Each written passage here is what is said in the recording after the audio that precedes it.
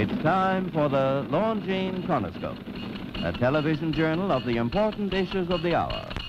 A presentation of the Longines Whitnor Watch Company, maker of Longines, the world's most honored watch, and Whitnor, distinguished companion to the world-honored Longines.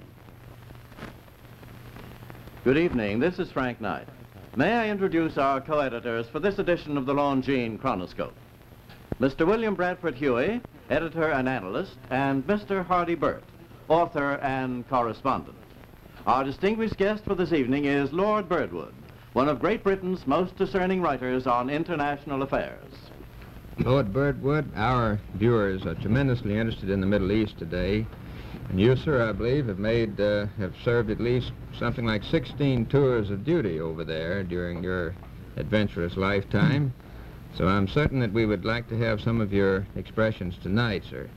First of all, it's true, isn't it, sir, that Western prestige, that is the influence of both Britain and America, has been deteriorating in the Middle East for some time now, hasn't it?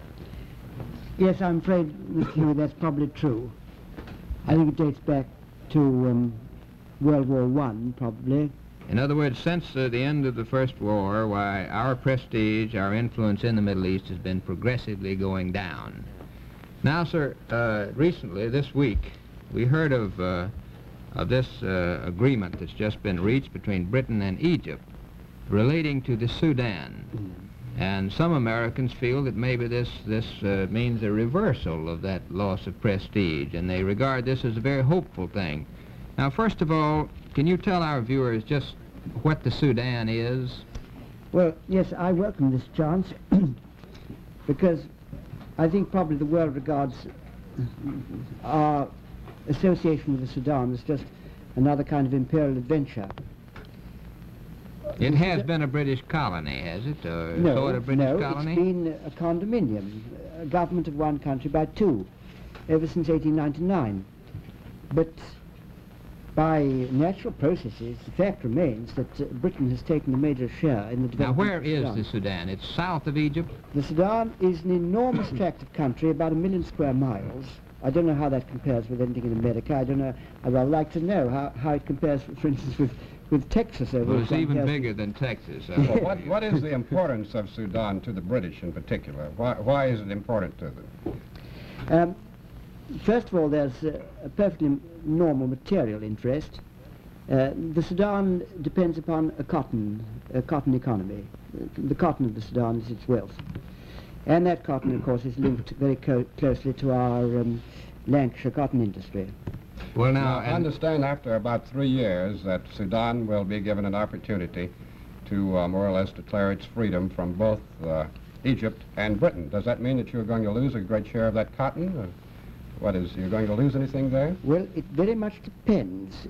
I would answer that in these terms. After 3 years, as I see it, the Sudan is going to give it a choice. It's going to be able to say whether it wants to continue in complete independence or whether it wants some kind of association with Egypt, or, and this is not entirely clear, whether it wants to have an association with Great Britain. Well, why? Were you pressured to get out of the Sudan with Egypt? Did you have to do it? What was the reason for getting out? Well, I think we would possibly, mind you, all the time I would emphasize this, that I'm only expressing entirely my own view. It would be not quite fair to say that what the views I express are necessarily Her Majesty's government. I am expressing my own view. Now, we in Britain, as I see it, regarded the Sudan, although it is a condominium, as our most successful and magnificent experiment in colonialism. We started with a community from scratch, a semi-nomadic people, and we have raised them now to the level where they are able to choose their own destiny. The importance at the moment of the Sudan, sir, is this.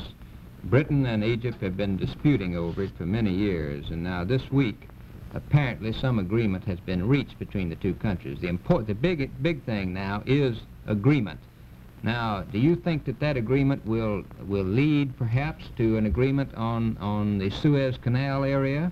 I would say that if there has been real agreement, yes, obviously, psychologically it paves the way for a very happy background to further negotiation in regard to the defense. Well, you have about 50,000 troops now guarding the canal, have you? And Egypt wants you to move them. Yes. Is the worldwide significance of this new policy and agreement in Sudan really mean that you will have better control of the Suez area now? Is that the real meaning of it from a worldwide standpoint? No. May I explain this? That the Egyptians have always, in the past, up till the advent of Naguib, been insistent that both the Sudan and the defense of the area based on the canal should be treated as one problem. Now, for the first time, Naguib has been prepared to recognize them as two separate problems. And therefore, if we have negotiated an agreement with Egypt over the Sudan, it quite obviously paves the way for presenting a favorable background to negotiation on the other issues. Well, now, does Britain want to continue to keep those 50,000 troops in the canal area, sir? Now, I'm speaking only for myself when I say just this. The British taxpayer is paying 9 6pence income tax in the pound. The canal is not a very salubrious kind of climate. It's not the kind of climate the British soldier would choose if he had his choice.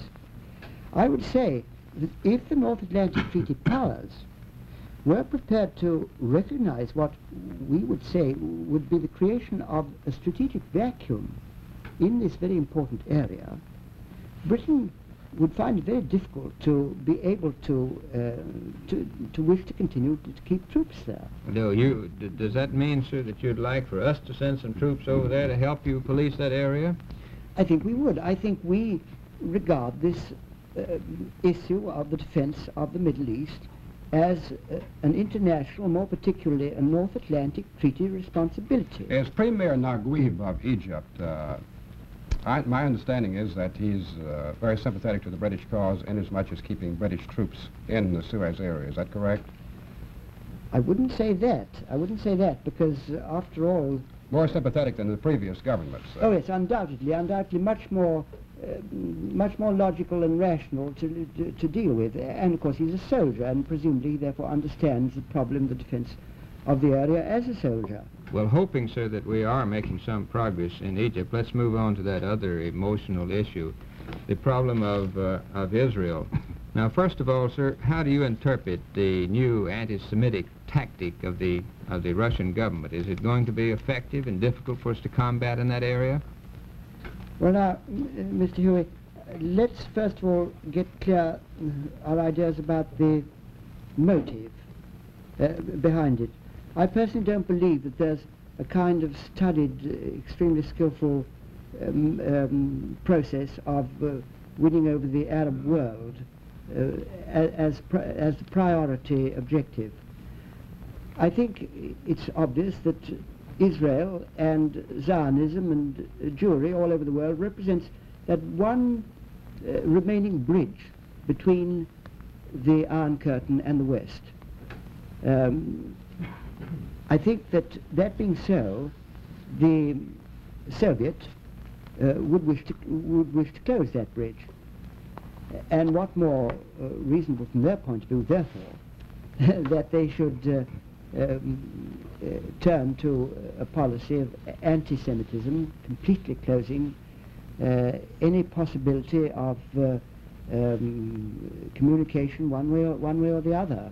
Is it the that feeling? I regard as the priority. Now, I'd add to that, of course, in doing so, they're perfectly prepared to cash in on the obvious attractions that kind of policy has for the Arab world. Now, is it the feeling in Britain, would you say, Lord Birdwood, that the Arabs are right and Israel is wrong in their disputes?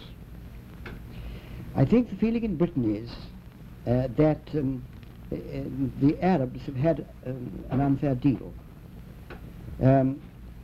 I know from my studies of past history that Arab confidence has been lost in international negotiation. That dates back to World War I, from the time of broken pledges to the Arabs, Very unfortunately, that kind of situation has been inherited Well, sir, by the United Nations. And obviously siding with against Israel and with the Arabs, do you think that the Soviet Union has any long-range plan in the Middle East? Well, now, if I could answer that, I might probably be Foreign Secretary. But I would say this. It was expressed to me in terms of a man who knows more about the oil of the Middle East than probably most. He would say this, that oil is a wasting asset in America. Oil is an increasing asset in the Middle East. The Soviets are short of oil. The last published figures they gave were 52 million tons. Well, 52 million tons isn't really quite enough for their objectives. It's not very much more than what the Aramco company is turning out on its own. Well, Therefore, about 300 miles away from the Soviet curtain, we have the richest prize in peace or war that any aggressor could wish for. Surely, perhaps the future of the Middle East is to be dictated by that kind of situation. Who is going to own that oil? Is it going to be by an aggressive process, either physical or political? well, sir, I'm sure that our viewers have appreciated these expressions from you tonight, sir, and thank you for being with us. Thank you so much. The opinions that you've heard our speakers express tonight have been entirely their own. The editorial board for this edition of the Longines Chronoscope was Mr. William Bradford Huey and Mr. Hardy Burt. Our distinguished guest was Lord Birdwood of Great Britain.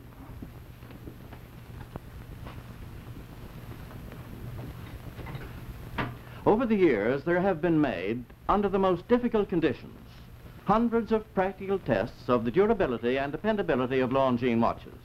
Now, one such test was the recent Paul Emile Victor Arctic expedition of 1949-1950, on which we've just received a detailed report. 34 members wore Longines watches continuously, including 2 months on the great polar ice cap in temperatures ranging from 44 degrees above to 60 degrees below zero. One watch stopped momentarily at 68 degrees below, but started again when warmed in the hands. Now, the accuracy of the 34 Longines watches throughout the expedition can only be described as remarkable. Now, few of the Longines watches which you see here will be called upon to withstand a life so rugged, but all Longines watches, regardless of type, are made with such meticulous care that under all ordinary circumstances they will deliver in full measure the greater accuracy, the unfailing dependability, and the long years of service which are built into them. And the satisfaction that comes from owning a Longines watch is priceless. Longines, the world's most honored watch, the world's most honored gift. Premier product of the Longines Whitnor Watch Company. Since 1866, maker of watches of the highest character.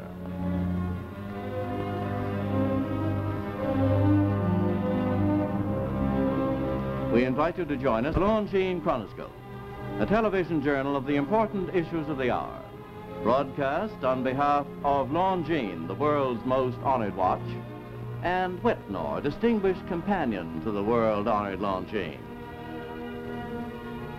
This is Frank Knight, reminding you that Longines and Whitnor watches are sold and serviced from coast to coast by more than 4,000 leading jewelers who proudly display this emblem, Agency for Longines Whitnor Watches.